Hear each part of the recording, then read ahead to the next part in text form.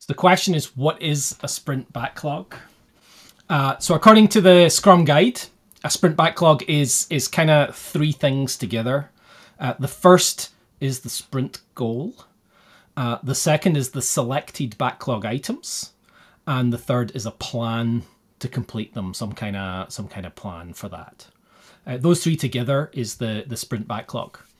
My perspective is that the sprint backlog is our transparency of the present, right? It's how do we know what are we working on just now? How do we know where we are in our progress towards our current sprint goal and ultimately our overall product goal? So the sprint backlog is made up of all of the things that we're working on this sprint, but it's very important that the sprint backlog isn't 100% to do with the sprint goal.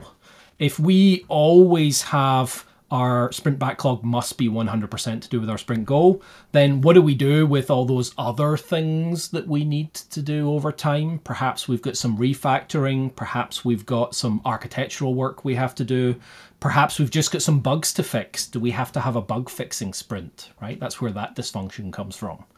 So what you do instead is your sprint goal encompasses some of your sprint backlog. This is the thing that you commit to, the thing that you're definitely going to try really hard to achieve, right? Because that's commitment, try really hard to achieve. That's the thing the thing you'll talk to your customers about, talk to your stakeholders about, engage with them on that topic.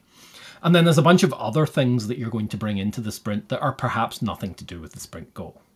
You might have some refactoring work. You might have some technical debt you want to go fix. You might have, here's some stuff that we haven't automated in a while and we want to go back and fix that up. Perhaps you've got, the build's taking too long, and we really need to go re-engineer that thing so that it's faster and our engineers know quicker that something's wrong. That's all work that needs to be done that doesn't fit within a sprint goal, because a sprint goal is always talking about what the customers need, what the stakeholders need, what are we trying to deliver for them. The rest is business as usual, right? Stuff we have to do all the time. So that's included in that story. So try and avoid having a sprint goal that is so big that you can't achieve it, right?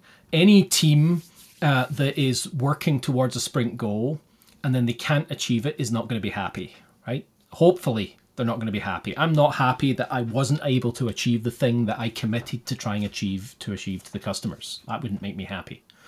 What if they are in the position of doing that sprint after sprint after sprint after sprint? They're not delivering because the sprint goal's always too big. It's complete these 10 things and you only get 6 of them done, so we failed.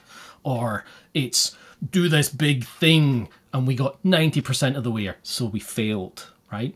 If we're constantly failing, you're going to have a unhappy, depressed team, and unhappy, depressed people don't make good products. They don't make good decisions. They tend to not give a crap about what it is you're building anymore at some point.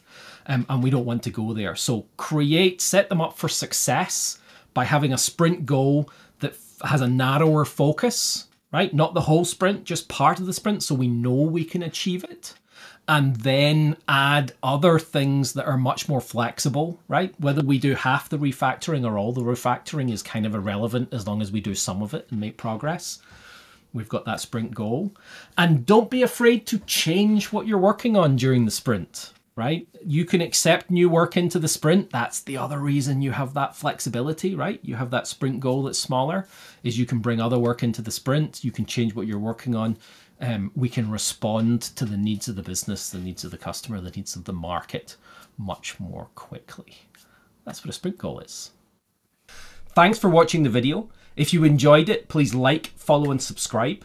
I always reply to comments, and if you want to have a chat about this or anything else Agile, Scrum or DevOps, then please book a coffee with me through NKD Agility.